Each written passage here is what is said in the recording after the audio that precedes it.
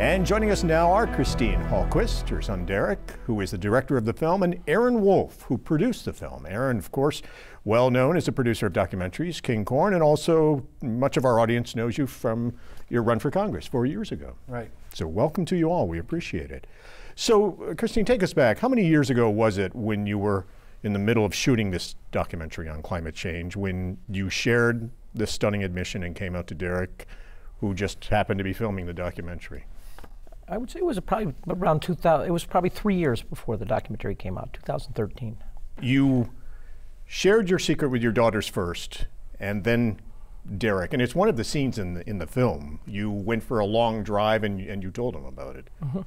I feared telling Derek the most because we were close, and of course he had this image of his really male father doing all these really male things, and we've always had a close relationship. So I was really afraid. And Derek, this came as a complete shock. Yeah, I really didn't deal with it I probably didn't think about it beyond telling my wife about it for at least 6 months. Sort of brushed it off when everything went back to normal again. And then as time progressed and the movie became more serious for a lot more people, I started dealing with, well, how do I tell them, and will this ruin the movie? You know, we can't lie, we're making a documentary. This has to be part of the story. And you were several years into the making of the film. Did you stop and say, whoa, do we continue on with this, or I was give it up? Probably a little obsessed in a bad way at that point, because the more I heard, the more I would watch, environmental films about electric cars and electric transportation is our way to deal with climate change. It seemed like the world was going the wrong direction to me with access to my father. I had this insider telling me what's really going on, and then I'd listen to the news, watch, what's going on, and talking to my friends, and everybody thought that this was the way out when I knew it wasn't, it wasn't that easy. So I was super worried that now at this point I'm obsessed. Most of my life I've wanted to tell this story, and to me it felt like that story was going to get derailed and I wouldn't be able to tell it anymore. Aaron, did you and the other producers debate whether to incorporate Christine into the story, or what to do? Whether to continue on with the original film? Not at all. This was like documentary gold. I mean, it was an intimate, personal story, and when Christine was willing to tell it, when she hadn't even told people at work, and I think maybe even more importantly, Derek was willing to not just be, a fellow filmmaker, but a character. That's a level of intimacy that in documentary you hope for all the time. And what made me so excited about this project as it developed, it was another way of dealing with real issues, showing real issues, but in the context of real people. For me, I was dealing with it on a personal level, and it was a struggle. Dad's right. It did sort of rock my world, even though I pretended I didn't want to hurt her feelings, which now I think is silly, because it's been how many years? Like 3 years now, and this is normal.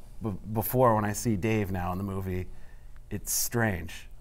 Like when we watched it in Lake Placid together, I hadn't seen the movie in almost a year, and I'm so comfortable with Christine. When Dave came up on the screen and walked up to the camera, I was like, who's that? It was very strange. It was almost like when I met Christine for the first time. I had that same feeling of, abnormal, something's not right. Christine, how old were you when you knew something was different, when you were different? I knew as far back as I can remember. And, it's 6 or 7 years old. I knew it was just part of me.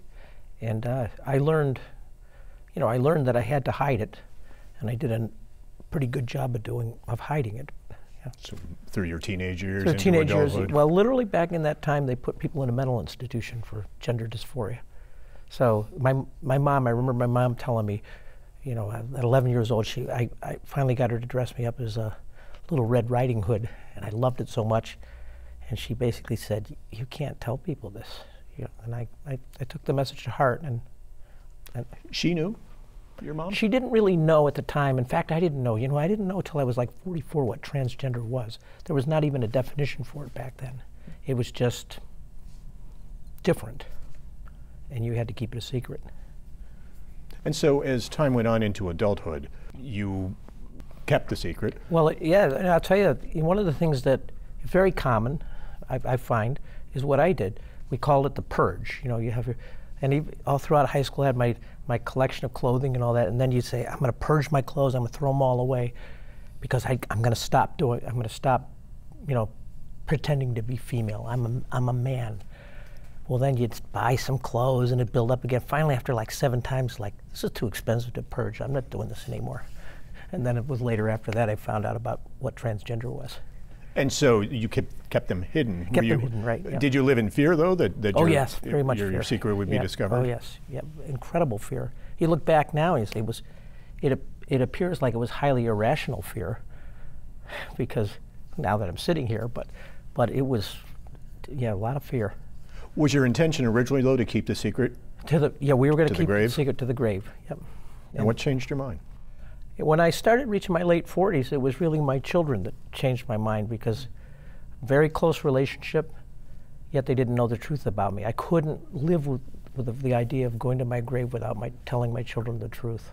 So you told your wife, Pat, first, and that took a few years before then you told That's right. Yep. the kids, and then you told your daughters first, and then we see the family processing it in the film.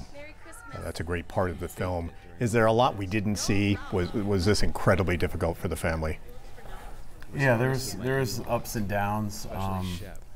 You know, our first version of this movie was almost 3 hours long, and it had a lot of the ups and downs. And unfortunately, you know, we had to get to the heart of like what is denial, as Aaron was saying earlier. That's when we found if we keep that as a thread and start deleting scenes, the rest will follow, and it should come into place. So, yeah, I mean, there was really dark times. My siblings, my 2 sisters, and I leaned on each other a lot. We're actually a lot closer now because of it, because we went through this process. We did come out on the other side, you know, feeling a lot more comfortable, like I said, with Christine now, that I think of Dave as gone, basically. I can't really imagine, I imagine Dad as Christine, so it's interesting. I would have never expected to be at this point.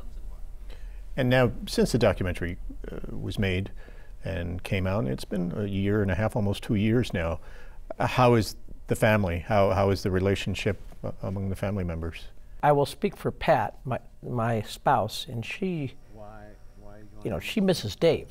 She married Dave, and Dave was, you know, to know that she fell in love with this person who, you know, it's hard to describe how it is, because there are certainly elements and core parts of Dave that are still here, but there's parts of Dave that were just made up, you know, just to carry that image.